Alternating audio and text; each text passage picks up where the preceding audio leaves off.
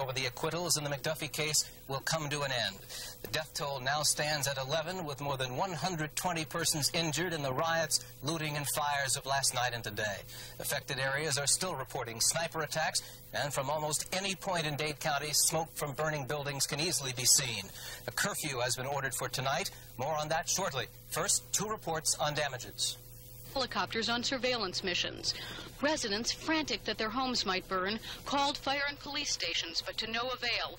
Those residents, the fire department says, will have to fend for themselves until it's determined that it's safe to go in. Property damage, already estimated in the millions, is bound to climb higher as those fires burn, and there will be no way to count the injuries to life and limb until emergency vehicles can re-enter the fire zone. Mary Nissenson, Channel 4 News.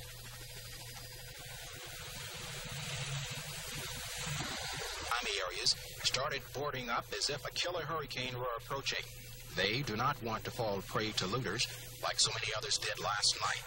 A tense moment occurred early this afternoon when a City of Miami police cruiser leading a caravan of National Guardsmen lost control and crashed into a retaining wall at South Dixie Highway and 17th Street. It was first thought that the police officer had been hit by a sniper's bullet. It was later revealed that he had suffered a fatal heart attack. Merchants in the Alapata area did not escape the raging vandals and looters. Several returned to their shops only to find that their entire inventories had been stolen. Many looters were stealing merchandise in broad daylight. The businesses hardest hit were those owned by non-blacks, and the damage in this area alone could reach well into the millions. I don't think that looting, burning up the streets, and breaking up the communication with the white and the Latins that we had in the past with this looting will help anything. It would just make it a lot worse. The abuse is all toward the white business people here. Consequently, they're the ones that, well, they're the ones who really have to look for the future, because if they can't rebuild, there won't be any business here in Alapata or any business in the black community. Were they picking stores? Yes, it was. How were they selecting the stores? The ones that was easier to get in, and one that merchandise seemed plentiful and it was visible to them. Businesses in the Alapata area had just started flourishing economically. But one merchant estimates that this 20-square block area that's mostly black will be set back some 10 years. Bob Jackson, Channel 4 News in Alapata. 8 of the 11 victims killed during last night's riots have been identified. They are 66-year-old Emilio Munoz, 21-year-old Abram H. Phillips, Michael Scott, age 17, Kenneth Lee China, age 22, 14-year-old Robert Owens, Charles Barreca, age 15, and Elijah Aaron. No age was given for Aaron. The victims included blacks, whites, and Latins. In an effort to try to curb any further danger of violence, authorities today enacted a series of measures they hope will impose calm on the 2 areas affected most by the 24 hours of violence. Elliot Rodriguez reports. Vandalism and burning forced Public Safety Director Bobby Jones to establish curfews in 2 predominantly black sections of the county. The curfew goes into effect at 8 o'clock tonight and extends until 6 tomorrow morning in these 2 areas. In North Dade, from Northwest 95th Street on the north, I-95 on the east, the Miami River on the south, and Northwest 37th Avenue on the west. The second curfew area is in Coconut Grove, where the boundaries are Dixie Highway on the northwest, Bird Avenue on the north, Southwest 27th Avenue on the east, Biscayne Bay on the southeast, Hardy Road on the south, and Lejeune Road on the west. Police say they will not hesitate in arresting those who violate the curfew. Those people who are in violation of the curfew will be approached and will be asked to clear the street. And if they refuse, they will be arrested and held in violation of the curfew and of the proclamation. Will you give warnings, or will you pick them up? Well, we will give ample opportunity for the people to disperse. Hopefully, we won't have to give the warnings. Hopefully the people will abide by the proclamation. The order by Public Safety Director Jones also prohibits the sale of alcoholic beverages, gasoline, kerosene, or any other flammable mixtures within the curfew area. Elliot Rodriguez, Channel 4 News. This word just in. Police have just reported that 2 police officers have been shot. One of them, a Miami police captain. His name has not yet been released. I understand he is now undergoing emergency treatment at Cedars of Lebanon Hospital. His condition and details of the incident are not known at this time. The Metro Police Department has set up a special escort service into the curfew areas for persons with valid reasons for traveling in and out of those locations. The number to call for an emergency escort is 638-6721. That's 638-6721. Governor Graham made a statewide television appearance within the hour saying there would be a further probe into the McDuffie incident, but urging blacks and whites to calm down and restore order. Graham said that this country and this community has come too far to allow rioting to destroy everything. The further investigation into the McDuffie incident that Graham made reference to will be on a federal level, and we'll have more on that later in this broadcast.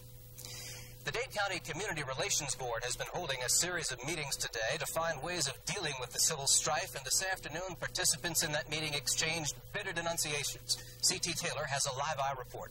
Made two strong demands during today's Community Relations Board meeting. First, a demand that Dade State Attorney Janet Reno resign immediately. Reno quickly rejected that demand. Secondly, that tonight's intended curfew be lifted. Police officials said no to that demand. I welcome an FBI investigation, and I welcome the investigation of anyone into any detail of the office.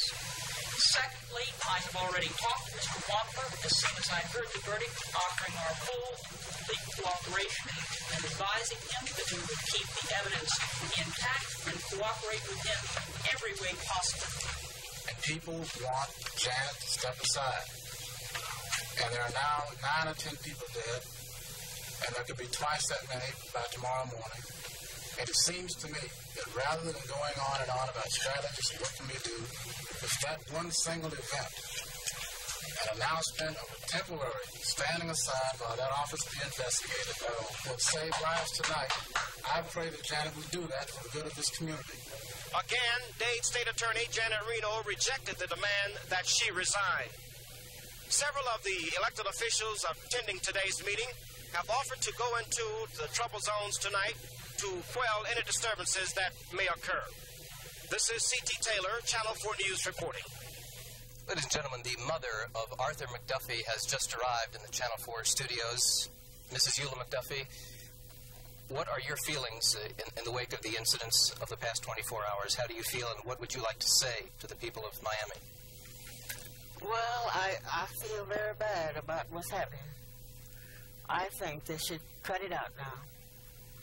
And, well, let's get together and try to talk it over with those leaders of the state people, you know, the head peoples, that can do something about what they are rioting about. Because this ain't going to solve the problem. And furthermore, I think they should cut it out because too many people getting killed up, and I don't believe in that. I don't believe in killing up nobody. But they're going too far with it, and I ask these people and beg them with tears in my eyes to quit this. To quit this. And look to God. That's who they need to look to. Because if it's been more God in them, this wouldn't even happen. It wouldn't happen. They don't have no God in them to guide them. And to guide them from doing terrible things. They just need to look to God. That's what I would like to say to the community people that are doing this in the community. Quit that. Quit that. Cut it out. It ain't no good. It ain't no good. And they have did enough. They have did enough to stir up the people and let them know what they mean. It's time to stop. It's time to stop. They're killing up people. They got a bunch of children, a lot of children. Fathers got children to look out for. And they just need to cut it out. Mrs. McDuffie, thank you very much for appearing in our studios tonight. We will be right back after this message. It's finally happened. Miami Rug is going mad with a $1 Million Madness sale. We're cutting prices like mad from 16 to 47% off. You save on plushes, shags, tweeds, famous brands featuring DuPont Antron.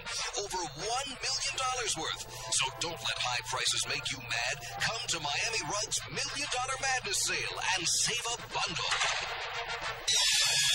Miami Rug cuts it. The Scott Tote 12 is your best friend on a hot day. Its patented refreeze bottle keeps food and beverages cold and dry without loose ice. Simply fill it and freeze it at home. Because cold air travels downward, the refreeze bottle attaches to the lid for more cold holding power plus more space to keep food colder, drier, longer.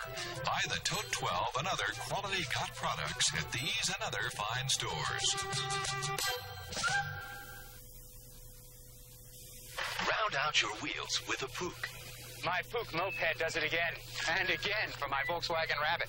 For short hops around the neighborhood, saves my wheels a lot of wear and tear, and saves me a lot of lettuce. For pennies a mile, Pook has the best idea yet for my Ford Fiesta. At over 100 miles a gallon, Pook is driven to save our Datsun. So Pook even comes close to making my Porsche an economy car. See America's best-selling moped at Moped Magic.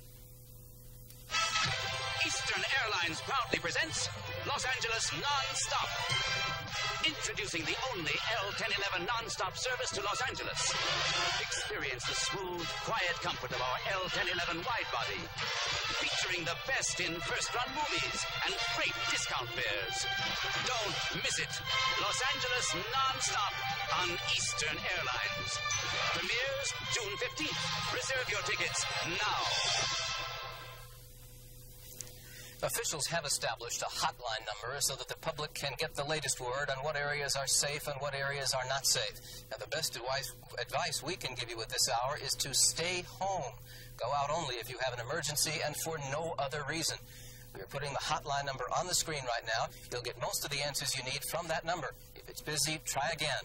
Another piece of information we can give you is that all MTA buses have stopped running and no buses will run until further notice. All Dade County schools, public and parochial, will be closed tomorrow by order of the school board. We'll have a list of other closings that have been announced a little later in this program. The 4 police officers accused in the McDuffie death may have been acquitted on the state's charges, but it appears now that federal charges might be filed using the evidence that has already been gathered. FBI and Justice Department officials announced in Miami today that they will begin presenting the evidence to a federal grand jury on Wednesday and will ask the Attorney General for permission to prosecute the officers on possible civil rights violations, convictions on which could carry life sentences. The Justice Department and the FBI division here has constantly been on top of the investigation and prosecution, which, in my opinion, was very ably handled. Sometimes things in the administration of justice just go awry. And at that point, late yesterday afternoon, we had to make an initial determination whether or not to ask for the Attorney General to give us the authority to proceed under the federal felony violation for violation of McDuffie's civil rights. And we will formally ask for that this coming week. Do you have any doubt that it will be granted? Well, the decision's reserved to the Attorney General, and it is somewhat of a serious matter when there's already been a trial by the state government of whether the federal government, a different sovereignty, should proceed on essentially the same facts. He reserves that decision for himself, but we're optimistic that he will exercise it in favor of the federal prosecution. The Rabbinical Association of Greater Miami today said it shares with the black community the shock and disbelief of the McDuffie trial results, but is appealing for an end to the chaos and the violence. The association asked that grievances be channeled through the justice system and applauds the U.S. Attorney's Office for initiating an investigation into possible human rights violations. Metro Mayor Steve Clark has joined us now in the studio. He has just come from that stormy meeting of the Community Relations Board. Mayor Clark, what is happening? Well, we had an awful lot of thoughts expressed there today, and of course they were very genuine. People had a chance to get a lot of things off of their chest and tell the Community Relations Board. Who was in attendance was the Community Relations Board, along with most of the members of the Metro Commission and most of the members of the Miami City Commission, along with the 2 managers and the police chiefs. Not Bobby Jones was not there, but his associate was there today. What can the board do now that it has not been able to do in the past? Bobby, I think what we've got to work on at this time is try to get a message to the people in the field that we are as concerned about the McDuffie decision as anyone would be concerned. We're human beings ourselves. And, of course, we were accused today of not showing any attention to the decision that was rendered in the court a day or so ago over in Tampa. We had nothing to do with that decision. the elected officials of this community, other than the state's attorney, has nothing to do with the state's attorney's office. There was some charge that Mrs. Reno should step aside. She said no, but she welcomed an investigation by the FBI. And I noticed that the United States Attorney is getting involved in that at the present time. Do you think that may diffuse the situation? I hope it does. I just hope and pray it does. I've gone through one other situation like this back in 1968, and after a day or so, minds got together, we calmed this thing down, and people got a chance to express their opinion at an open meeting, which they did today. I thought it was very beneficial, but one good thing happened out of this meeting today, if nothing else happened. Certain people, and they call themselves street people, people that live in the area, now have the ability and opportunity legally to go into the area and to try to calm these people down, calm everyone down. They'll be identified with a white armband along with identification from the Public Safety Department. So consequently, this is one of the main moves. Now, we're not going to stop right there. There's going to be a major meeting of all concerned, corporations and political leaders of this great community, along with Andy Young and Jesse Jackson, within about a week in our community, and I would think that that would go a long way to calming the situation. You're not going to bring Mr. McDuffie back by burning and looting. You're just going to make his mother cry and cry more. And I was happy that she was on your program here tonight. She's a very sincere lady, and she knows full well that that's behind. Now what she wants to do is try to correct the evil that caused this all to happen.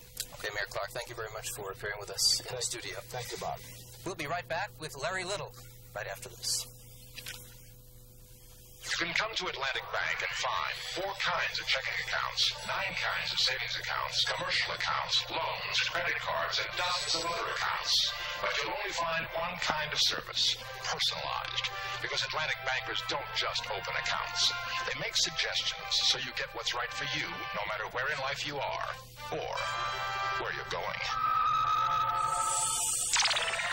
Atlantic Bank, the best bank around. It's twice the gift when you give a Lady Seiko quartz watch. A gift of beautiful jewelry. A gift of incredibly accurate time. Choose a slim shape, an elegant texture. A superb watch that never needs winding on her wrist or in her jewelry box. Give the world's best-selling quality quartz. Seiko. First in fashion and technology. Time after time. Seiko watches at Jordan Marsh. In the early days of racing, the first car across the finish line was frequently a Fiat. Lessons learned in those days have made the Fiat X19 perhaps the best all-around sports car value on the road today. Mid-engine traction for handling, 5-speed transmission for performance, and the best mileage of any 2-seater sports car sold in America. X19, Fiat, motor cars in the great European tradition. It's time to create your own fireworks. It's time to be brilliant and dazzling and beautiful with Estee Lauder's super offer, Summer Lights, Summer Brights. It's a color direction and a beauty kit filled with 6 sparkling Estee Lauder beauty products. This outstanding value is yours for just $8.50 with any Estee Lauder purchase of $6.50 or more. Here's to a shimmering, glimmering, glorious summer.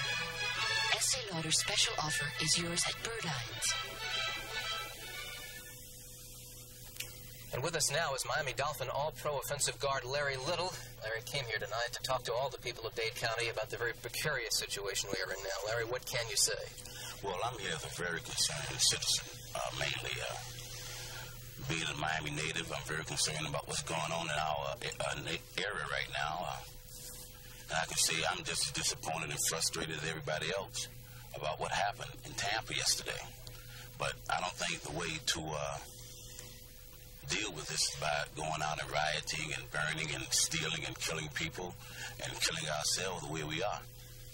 Arthur McDuffie was a friend of mine. At one time, he was my next-door neighbor. So it touched me a great deal because I knew him. He was a very fine person. And to see this happen, I know how the people feel. But we've got to get out of the street. We've got to obey the laws. We've got to obey the curfews. We've got to go home. Parents, let's keep your children home. And children, let's try to keep our parents home, too. Well, aside from the obvious physical damage that has been occurring and may continue to occur, what kind of damage do you think can occur to the community if this continues? Well, the neighborhood has come a long ways. The area has come a long ways.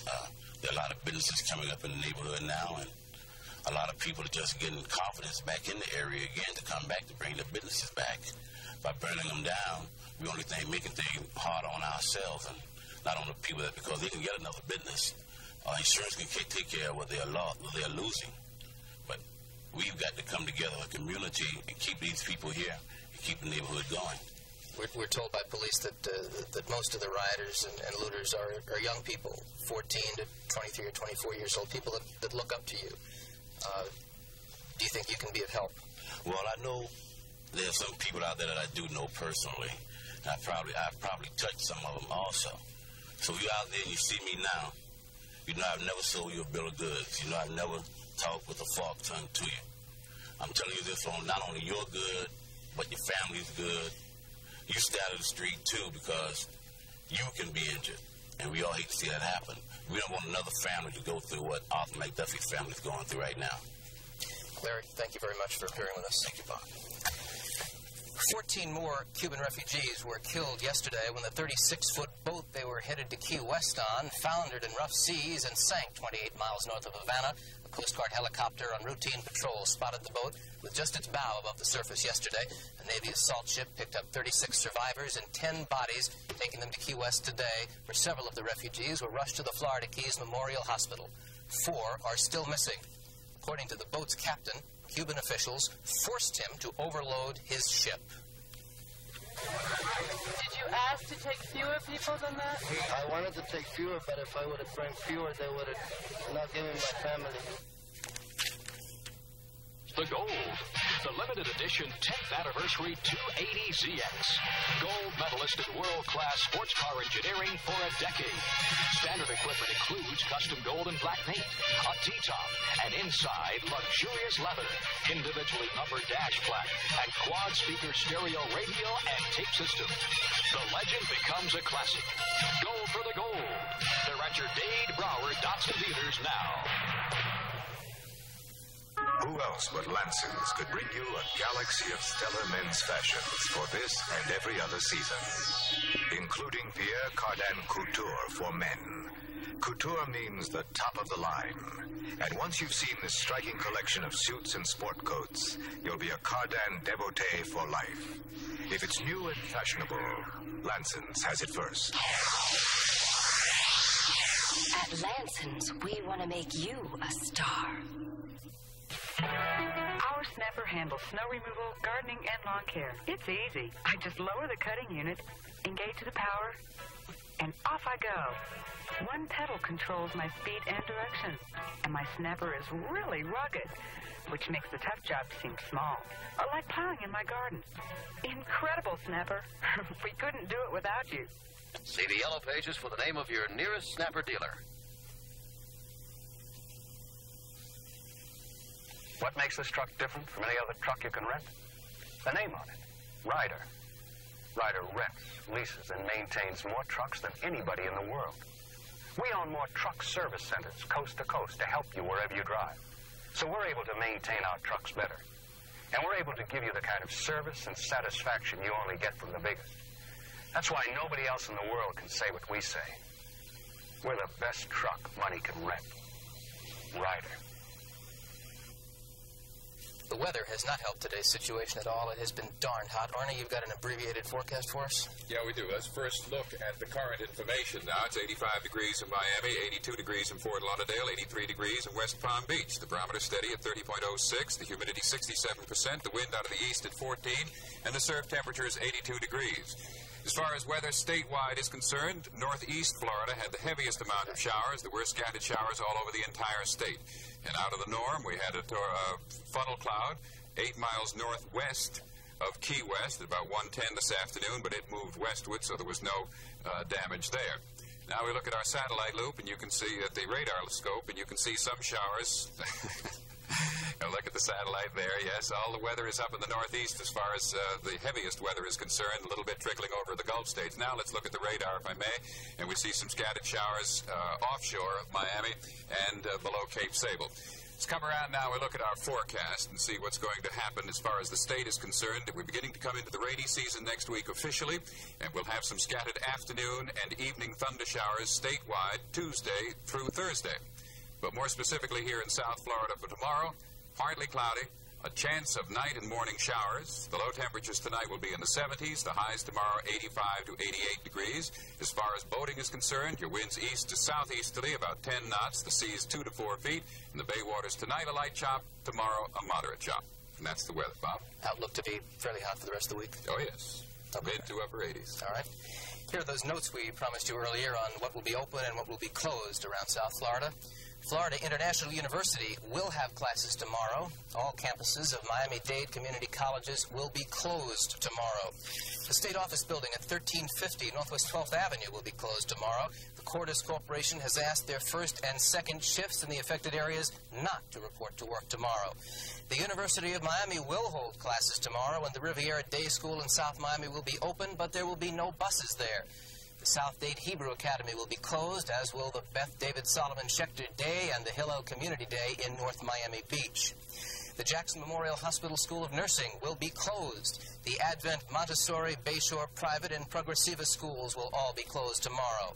Other schools that will be closed tomorrow are the Hebrew Academy of Greater Miami on Miami Beach, the Beacon Hill Private School, St. Albans Day Nursery in Coconut Grove, the Northwest Christian ACC, the Central Christian School in Coconut Grove, the Ransom Everglades School also in Coconut Grove, the Atlantic Christian School, the Palmer School, and the St. Stephen's Day School.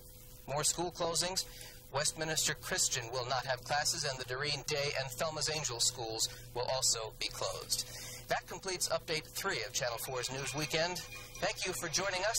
We will have updates throughout the evening, and our next scheduled newscast is at 11 o'clock. Good night.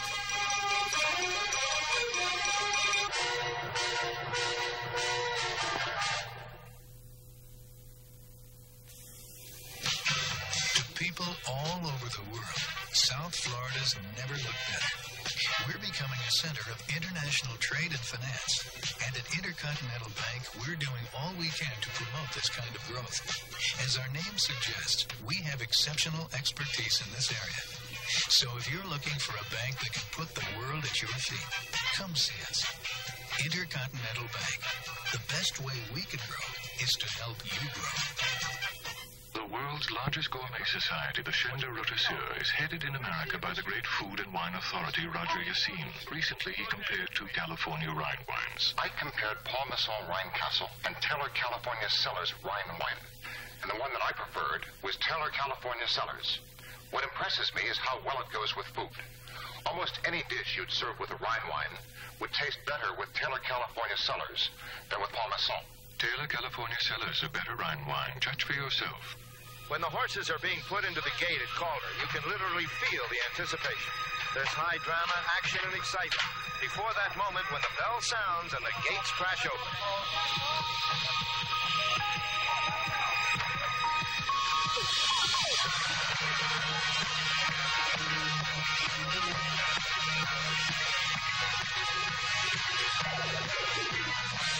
Calder, for the thrill of it. Post time 1:15. Jack Nicholson stars in 5 easy pieces tonight.